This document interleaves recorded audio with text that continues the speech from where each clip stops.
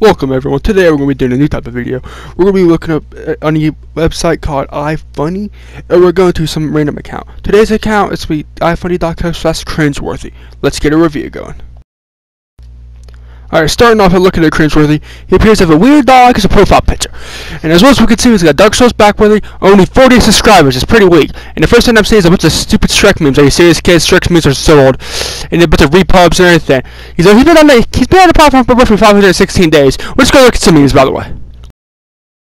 Alright, the first meme we're seeing appears to be a dip meme from Mudjug at Chris Sips 1. It's kind of funny, but it has an ifunny.com/watermark, and I believe that's stealing. But alright, kids, we're going to move to another meme.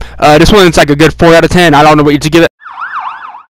Alright, the second meme we're experiencing from ifunny.com/CringeWorthy is my girlfriend broke my Shrek 2 disc, so I broke every. Oh, okay.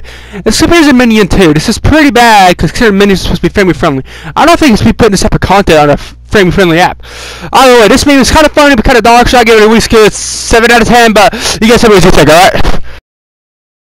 Alright, here we have a screenshot of him being blocked by someone named Cars and More and putting a fake quote. I don't know why you post this. This isn't funny in the slightest. But hey, man, you do whatever you want. Alright, let's go into the review. Alright, today's first episode, I'm going to give ifunny.com/CringeWorthy a 4 out of 10 for some crappy memes, but some decent laughs, alright? So everyone be sure to follow and like and share this on Reddit. And thank you very much. Y'all have a good night.